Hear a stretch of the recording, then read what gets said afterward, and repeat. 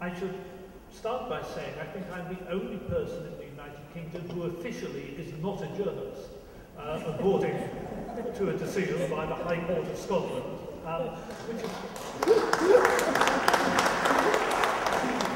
which is extraordinary as well, because I'm also the only person in the United Kingdom who is officially, according to the High Court of England, not an anti-Semite after another court case I was involved in. So how I get myself into these legal cases, which are always the law having a go at me and me defending myself rather than me initiating anything, I'm really not quite sure why I'm seen as such a threat to the state when all I do is publish on a blog which they feel has to be delegitimized, harassed by continual attack and deprioritized by suppression of social media. It's extraordinary that somebody like me, who has really done nothing except write true accounts, for example, of what happens at Julian Assange's trial, write the detail of what happens in the courtroom itself. All I've ever tried to do is publish aspects of the truth, not in the spectacular mass fashion that WikiLeaks managed it, but plodding away in the same cause. Yet that nowadays is deemed such a threat to the state that they have to suppress you and even imprison you. I think that says something deeply, deeply worrying. And I think we ought to think, here am I telling you I am officially not a journalist, and let's look at what the people are doing who officially are journalists. How many people have seen the Daily Telegraph today? That is the front page of the Daily Telegraph. I'll send this into the audience so you can pass it round in a moment. Dominated by a huge photo of two men in Ghislaine Maxwell's bath. And the headline is, "The photo that clears Duke over bath sex." And the purpose of the photograph is to convince everybody that Prince Andrew could not have molested a sex-trafficked minor in that bath because the bath is too small. And not only does that tell us something very interesting about the sex lives of Daily Telegraph journalists, it's an astonishing exercise in poor taste.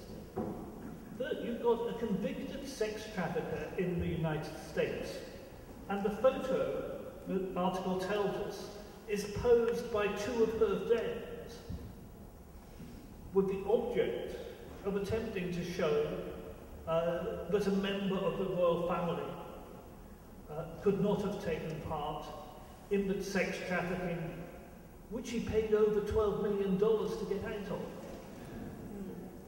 Who finds that at all reasonable? And who finds it reasonable that one of the adults poses in the bath, presumably as a joke, because there can be no other reason for it, with a mask with the face of the sex-trafficked young woman on it? That's just disgusting. And that is one of the United Kingdom's oldest and most respected broadsheets, and the newspaper which is the closest to our current government at Westminster. That's what the establishment think journalism is. That is disgusting. That is immoral. You don't go to prison for that. You go to prison for publishing the truth about war crimes. We live in a society where respect for true journalism is non-existent, and the real journalists are punished, and the most disgusting sycophants and smearers are those who get on in the journalistic profession.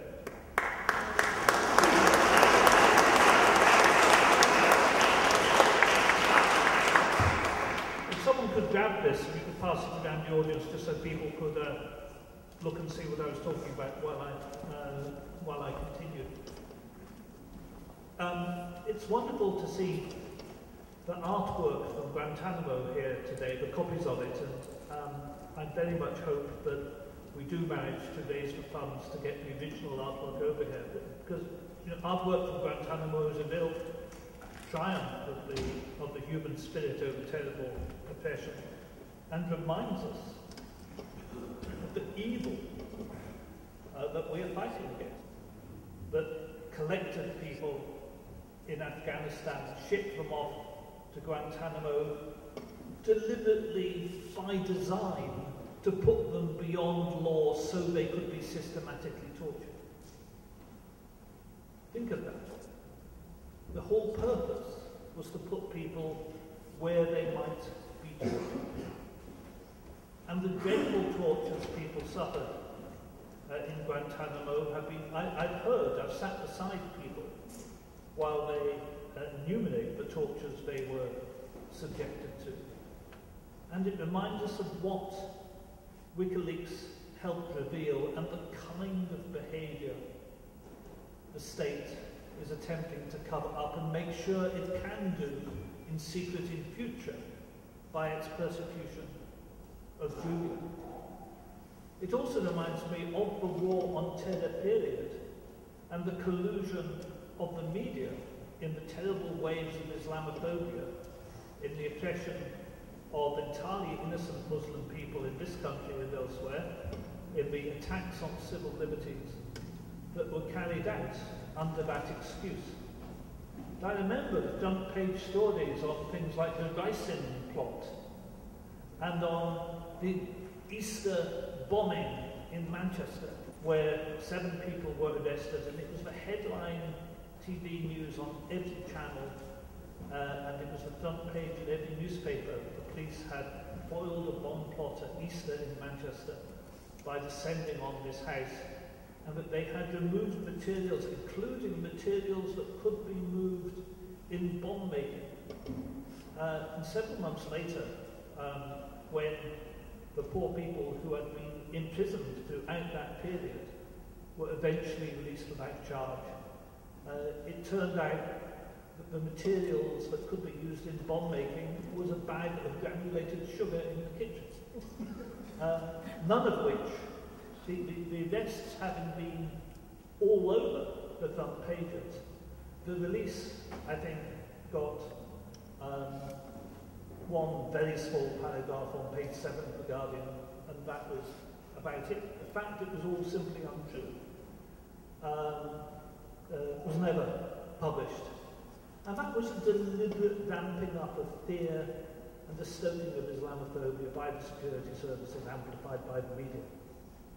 And we've seen extraordinary further lies by the media. A famous story of Manafort calling on Assange in the embassy, which was utterly untrue, simply never ever happened, and for which, with no shame at all, The Guardian refuses still to this day to recant, despite it obviously being false.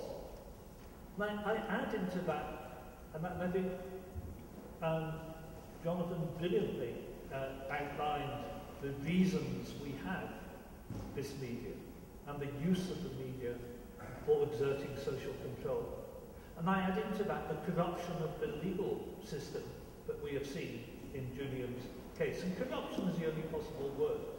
But enough, I was first alerted to it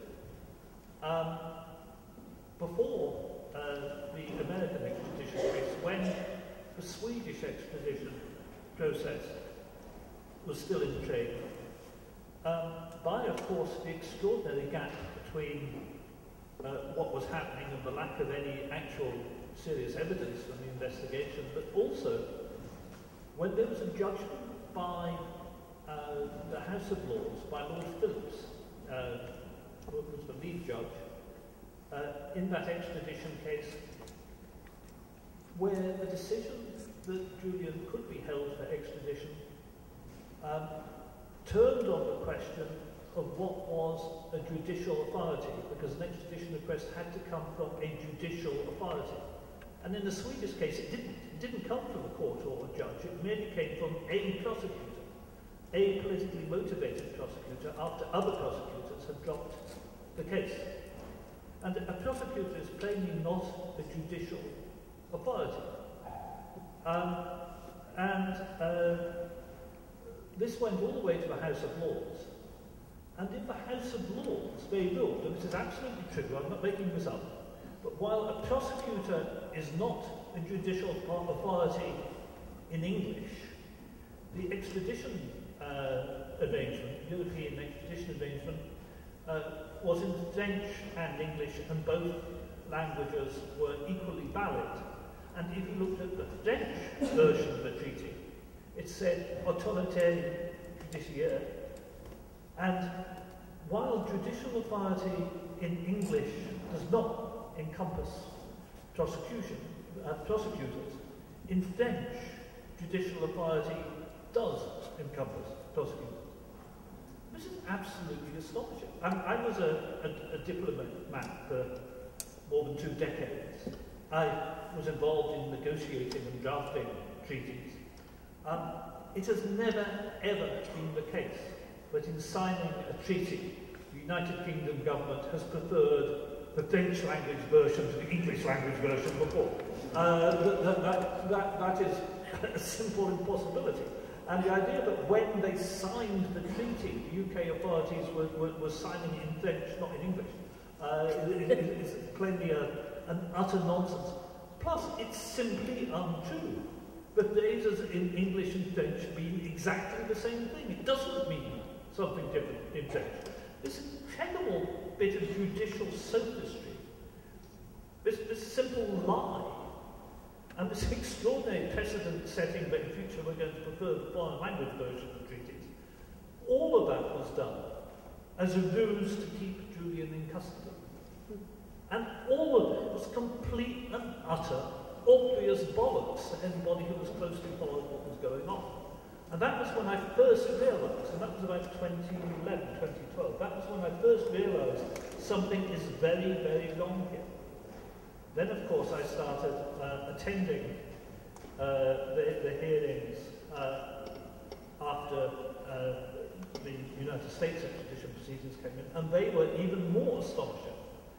You know, the ruling that you can be extradited under an extradition treaty, but the Article 2.4 of that extradition treaty that forbids political extradition does not have effect, because the treaty does not have effect in English law, but still you're being extradited under it, was a piece of judicial gymnastics that was almost impossible to understand. The fact that the prosecution, the United States government, had all Julian's legal papers after having them stolen from the Ecuadorian embassy, that was absolutely astonishing. It went on and on as an absolute circus. And we are at a stage where something needs to change. We need a massive uprising in public opinion, because we have a controlled media, we have a controlled judiciary, we have increasing restrictions on freedom of speech, where it's almost impossible to find any platform, not even a meeting hall, in which you can voice opposition to the war in Ukraine, for example.